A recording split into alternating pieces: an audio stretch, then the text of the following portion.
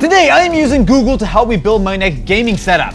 The catch? I am doing this entirely blindly. I'm gonna put some search results in and buy whatever it spits out. Why is one of the trending searches nose picking? Apparently, Alzheimer's is caused by nose picking? Google, how you're blowing my mind right now. No, stop. Stop it. I'm gonna go shopping tab. What do we have for Austin Evans shopping? Austin Evans guitar tabs. What the hell is this? Someone took one of my thumbnails and turned it into guitar tabs? Oh, this is kind of cool. You can go on drop.com and get my keycap. Look at that, the Austin Evans keycap, available for $5. I did this for a charity thing quite a while ago, and apparently Drop still have some. So you can get yourself some artisanal Austin Evans keycaps for $5. Gaming keyboard. So why is it that when I type in gaming keyboard, I'm getting these weird one-handed little wow pads? A Cooler Master sneaker gaming PC for $3,400? What the hell? Microphone for gaming? A Merzer. Oh God, that is so bad. Oh, look, it's like fake RGB. It's like a Dragon Claw for $20. This thing is gonna sound terrible. Budget gaming monitor. A Kurui? That's 100 hertz. I heard that anything above 60 is great. For $70, I think that sounds like exactly the monitor I need. Cheap gaming console. It's DK Oldies! It's DK Oldies all the way down! No! $120 for a Game Boy. We've got a lot of stuff for our gaming setup right now. I think it's time to place a large number of orders and build the Google-approved gaming setup. And we're gonna find out if you just trust the big G, what you get. There are a few pieces of tech that are indispensable once you get used to them, and an electric toothbrush is absolutely one of them. So when Laifen reached out to sponsor this video, I was very excited because the Laifen Wave is, no joke, the best electric toothbrush I've ever used. That might not sound all that impressive, but once you go and experience what the Wave can do, you will legitimately be impressed. I am sure of it. I picked this thing up, and first of all, the unboxing experience is really nice, very premium, especially considering that the toothbrush is not ultimately all that expensive. But then when you actually use it, you'll notice that there's a lot of tech and a lot of sort of thoughtful design here. So take the motor, for example. This has a 6-watt motor, 3 times more powerful than the standard leading toothbrush. But because you have this super soft bristles, it means that it will do a great job of cleaning your teeth without hurting your gums. On top of that, there's so much involved with the actual toothbrush itself. Down to something as simple as there's very little vibration that gets transferred to your hand, which is something that feels really nice. The fact that the toothbrush itself is not quite as tall as a lot of other options, which means it's a lot easier to travel with. There's a really nice little magnetic charging cable for it. On top of that, the replacement heads are very reasonably priced, unlike most toothbrushes. You're talking $10 for a 3-pack or $17 for a 6-pack. That is an outright bargain. The Laifen Wave comes in 3 different configurations. There's the standard ABS plastic, there's an aluminum, and there's also a stainless steel. The Laifen Wave is by far the best electric toothbrush I've ever used, and if you have ever used an electric toothbrush, you'll know the difference as soon as you pick this thing up. So if you're interested in learning more, definitely be sure to go check out the Laifen Wave in the links in the description. And huge thank you to Laifen for sponsoring this video and making my mouth feel like it's never felt before. All right, my friends, let us see exactly what beautiful, beautiful items I've gotten thanks to the big G. First up, we have my Skytech gaming PC, which was the result I got when I searched for cheap gaming PC. Now, I vaguely feel like I've heard of Skytech in the past. Maybe I've looked at one of their systems a while ago. To my knowledge, they're a somewhat standard system integrator, so they don't make any of these components, they just get some stuff that's off the shelf. This was actually purchased via Best Buy. How much did I pay for it? $650. So this is like an entry-level gaming PC. So at $650, my expectations are fairly low, but let's actually see what we've got here. Ooh, look at that. We've got ourselves some peripherals. Oh, well actually, it's still very cheapy, but it is the honeycomb in vogue style of mouse. What the hell? It's an RGB keyboard I got with my gaming PC. Now wait a minute, is this thing actually good? Wait, it's actually metal? Okay, well, it looks a little cheapy from the front, but It actually has a very thin, like, aluminum backplate and a decent sized feet. Oh, ooh. Okay, that is RGB, but very membraney. Also, have you ever seen the bottom row with the spacebar is like twice the size of a normal key? It feels so strange. I will say for 650 bucks, I expect a mouse and keyboard, but this is slightly better than you might normally get. All right, so we've got ourselves a, oh my God, did they send me a poster? They quality controlled it on February 65th, 2024. So I think it was maybe February 6th or 5th. I'm not sure. Bravo, this is very, very nicely done. Continuing the good vibes, they've got nice soft foam here. And it's even got this little like carrying pouch. So obviously this is really meant to probably be thrown away, but you could, if you wanted to, use this to protect your system later on. Behold, my friends, the Skytech gaming PC of my dreams. Okay, I'm gonna say that, I mean, obviously a cheap case, but this is all very reasonable. And look at this, very smart. Important monitor connection down here. So I guarantee you that 9 times out of 10 when people buy a basic gaming PC and they don't know any better, what they'll do is they'll take this label off if it wasn't here. Oh, gross. Ew. Ew. I think it's incredibly common for first-time users to plug into these HDMI and display ports on the I/O shield, not knowing that you're supposed to plug it into the graphics card. So this sticker is nice. Boy, oh boy, I wish it didn't just goop up the entire I/O shield. So I'm gonna take off the actual real tempered glass side panel, which is nice and surprisingly thick. We're gonna take out the padding, which also is quite nice. So this is that sort of like heat foam. So they kind of shove it in here and it sort of expands itself out. And there we go. So we got this one and we have some more. Oh, okay, these cables are gross. Let's take a look at what we're working with here. So we have a couple of fans, which I assume are RGB in the front as well as one in the back. We have a Game DS CPU cooler, which actually I would say is kind of overkill because I believe, was this this is an i5 or was this an i3? i3. So yes, the i3 12100F. That is quite a low-end CPU. I'll be real with you, this CPU cooler is a little bit overkill, but it also probably cost them like marginally more than the stock cooler, so that's fine. We've also got a PNY GTX 1650, which is not a high-end graphics card at all, but for a first-time builder, that's fine. All right, we've got an ASUS motherboard. Now it is a micro ATX board, a P1 650. So this should be an 80 plus gold, 650 watt power supply. Interesting. So we do have 16 gigs of 3200 mega transfer RAM, which is nice. Wow, actually, look at that cable management. The yellow cable ties are a choice, but honestly, I don't hate it at all. That is surprising. No, I'm not gonna say surprisingly. That is just straight clean, man. Skytech, 2 thumbs up, my dudes. So this PC looks quite good at first glance. However, we didn't buy just a PC. Oh no, my friends. I also need a monitor. This one was very simple. I typed in the word gaming monitor and this is what I got. The Kurui Business Display. This was a $70 monitor that I purchased from Amazon.com via Google. Now, this actually seemed quite decent at first glance. I think the spec of this was like, it was 1080p and I think it was at what, 90 or 100 hertz or something? Like it wasn't bad for an entry-level gaming monitor.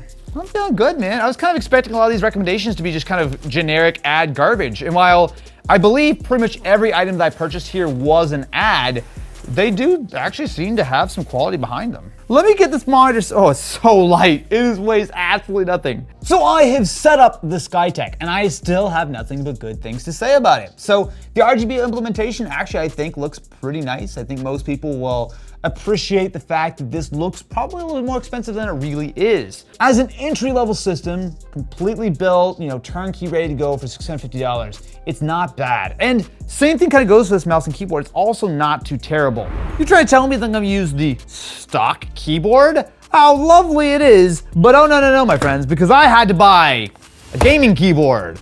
And by a gaming keyboard, I mean a half a keyboard, because you know, gamers only use half the keys. So the advantage with this is that this is going to be a mechanical half keyboard. Now, while it sounds a little bit silly, there is certainly a use for this. People who play MMOs, people especially want to have your keyboard and your mouse really close together, this actually can be helpful. It's the ditty. the Diddy. How much did I pay for my my gaming keyboard? $40 for the nice Diddy. I will say $40 is actually not a great deal. You can get a low-end mechanical full-size keyboard for 30, 40 bucks pretty easily. But the person who buys this gaming keyboard doesn't want to type on the J, K, and L keys. Oh no, who needs a J or a K or an L? We only use words that use Quert, Asdaf, and Quistabib. And wait, why is NP on the bottom? What? Wait, so we've got ourselves a very cheapy wrist rest and the actual keyboard itself. So it is magnetic, which is nice. So you get yourself a couple of programmable macro keys as well as some on top. We have F1, 2, 3, 4, and then we have a few of our keys, but not that many. And also these huge, very nice feeling buttons.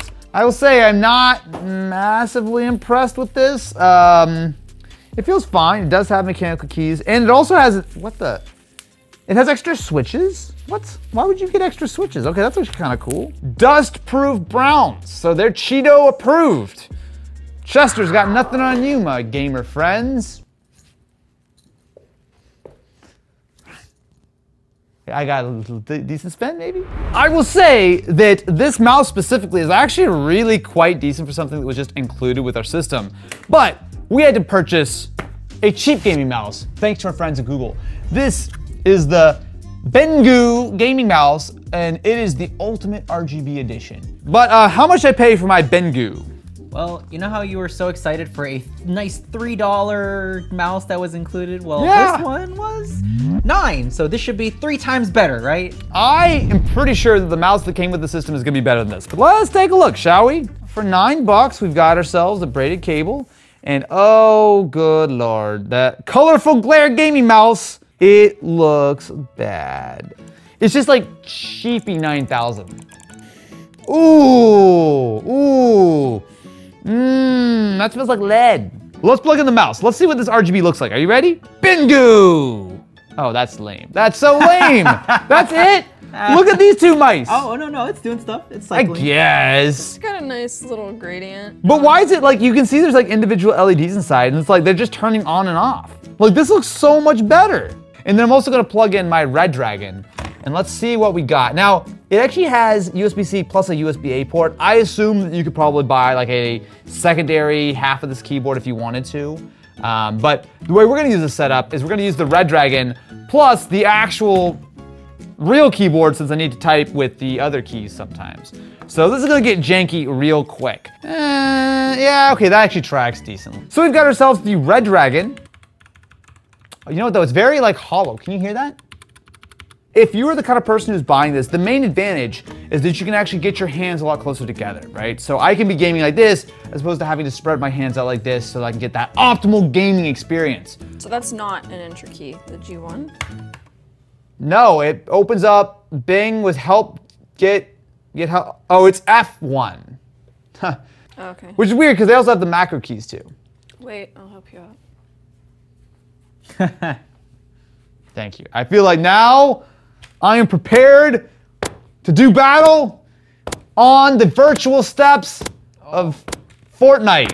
Now, as you can see, this setup is looking incredibly professional. We've got our $650 gaming PC, our dual keyboards, dual mice, and what I will say is actually a very nice display that runs at 100 Hertz for only 70 bucks. Well, we're gonna need an RGB microphone.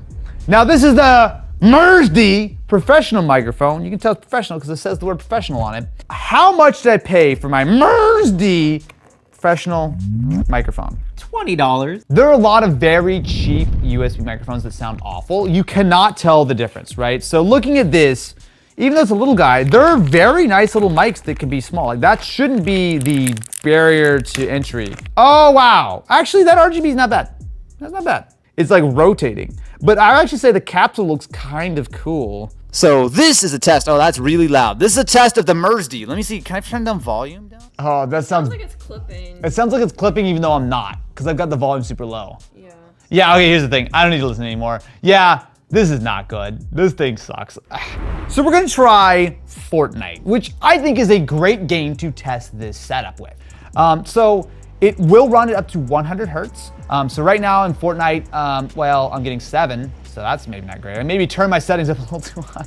I'm swinging between 1 and, or like 5 and like 70 FPS. Let me actually hit the ground. Now, I could turn my settings down farther, and I probably should, but that is, yes, you look right there, it stutters big time. That is one of the main problems with a setup like this. I gotta say though, this monitor is actually surprisingly solid. So 24-inch 1080p, I mean, it's certainly not like a super, fancy panel. It's not like, it's TN, it's kind of got like okay average color and whatnot.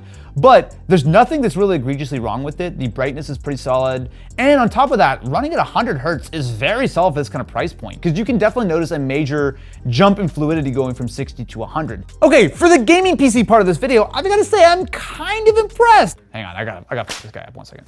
Ho, ho, ho, ho, ho, ho! When I searched the word gaming, I didn't quite have this, the Meta Quest 2 in mind, but it's actually a pretty good deal. While the Quest 3 is $500 and the Apple Vision Pro is $3,500, this was available for a mere $250.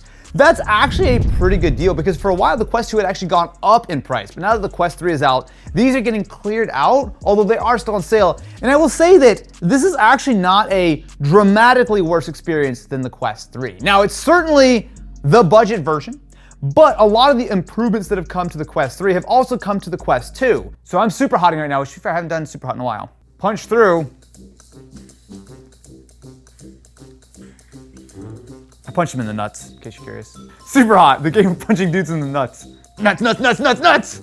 Nuts, nuts, nuts! I like the Quest a lot, and the Quest 3 specifically might be my favorite VR headset out. I mean, the Apple Vision is obviously an incredible technical marvel, but we're talking about something which is so expensive it almost isn't even worth sort of being in the same conversation as something like this, which, look, if you've never experienced VR, at $250, this is a great entry point. This is a little bit more accurate to what I'm actually seeing, so I'm looking at like this big room and yada, yada, yada. But yeah, so I guess, hi Austin, why is my, wow, I'm looking at myself in the mirror, this is, wow. Why are you doing that? Because I'm looking at myself in the mirror and my hands are just... You're kind of doing like the hotline bling? Like, what is that? So when I searched for cheap gaming console, a DK Oldies Game Boy Advance is, again, not really what I expected. But let's take a look. Okay, so looking at this, it has the film on the front, which makes me think that it likely was a screen replacement. This would make sense. It says remove film, so I'll take that off. Oh yeah, it's got like some weird chrominess on the Game Boy Advance logo, but it's a very clean screen lens at the very least. This does look like an original casing. It's got like some minor scuffs and everything, but it's in good shape. There's no DK Oldies warranty void sticker in here? Wow, that's impressive. After we and a bunch of other people complained about it enough, I think DK Oldies stopped putting the warranty like void stickers or whatever on it. So, good job, DK Oldies. I said it with a straight face and a twirly hat on. Okay, and how much did I pay for this cheap gaming console via the big G? $119.99. Yeah, look, it's hard for me to justify someone spending any money on a Game Boy Advance. If I was going to buy a moddable Game Boy, I would probably try to find something that's in a little bit rougher condition, because I would want to swap out the screen with something that has, some kind of backlight. Ideally, put some kind of rechargeable battery in here to give me some extra, sort of longevity. It just feels like it probably needs to be cleaned, which I'll say, having looked at many DK Oldies consoles in the past, the level of care and attention that's gone into the inside of this could have just been a quick little dust up and putting a couple new stickers on it. I don't know. It's totally fine. I think it would be overpriced for it, but I guess technically this is a cheap game console. It just depends on your definition of cheap. Although, well, maybe your expectation of game console as well. When you type the words gaming gadget into Google, what comes to mind? A mouse, a weird keyboard, a controller perhaps, or a whole fucking ROG Ally, my dude? What? This is a gaming gadget. Now, I will say that Google at least gave me the much cheaper version of the Ally. So the normal version of the Ally with the Z1 Extreme costs $700. A lot of money. But this is the Z1, which originally cost $600, but was on sale at Best Buy for $400. And I will tell you that at $400, this is a whole lot more interesting because the main difference between the two consoles is that the Z1 Extreme is much more powerful, and originally a $100 difference is not worth it. But at $400, I mean, this is like base Steam Deck levels. There's a shot that this actually might be the best item of the video. You do have some quite nice RGB around the thumbsticks, as well as 2 front-firing speakers. The bezels are a little bit chunky, but not too bad. And I actually like the way that they've done the grips. It's a little bit flat, so you don't have like something compared to something like a Steam Deck, which has like a very deep grip. This is a little bit shallow, but you do have the rear triggers. You do have what I would say is like a relatively comfortable experience, and it's not crazy heavy. On top, you also have not only USB-C, but you also have their XG mobile port, which I find that almost no one would actually use, but technically you can use this to connect to an external GPU to get a lot more performance. The downside there is just simply the fact that that is going to probably be more expensive than the ROG Ally itself. So hopping into a game of Forza Horizon 5, admittedly, while this is not the newest, most demanding game in the world, with some pretty simple optimization, I'm getting 1080p low settings at about 60 to 70 FPS. Now I am taking advantage of FSR here, but actually this is kind of better than I thought. While I would be getting more performance using the regular ROG Ally, I'm actually getting a very usable one. Like, this does not feel like it is essentially half the price, or at least it feels like it shouldn't be half the price. And that's because it normally isn't. This is normally a $600 handheld. And the fact that it is, at least right now, available for $400, shout out Google for telling me, because I had no idea. Now, I do have a bunch of additional settings, and I will tell you what, while I've killed 12% of battery in turbo mode in like 10 minutes, this ROG Ally software has actually gotten significantly better than the last time I used it. Google, you know, I gotta say something. I didn't even know that this was available for $400, so maybe there's something to actually just blindly Googling things. You maybe shouldn't just immediately hit the checkout button every time you see the first ad that pops up, but I gotta say, I've actually found some things in this video that I was not expecting. Thank you very much for watching. Make sure to subscribe to the channel and ring-a-ling that ding-a-ling button. And if you excuse me, I'm gonna go bing how to get more views on my YouTube videos. Oh, clickbait! I need to clickbait more, duh.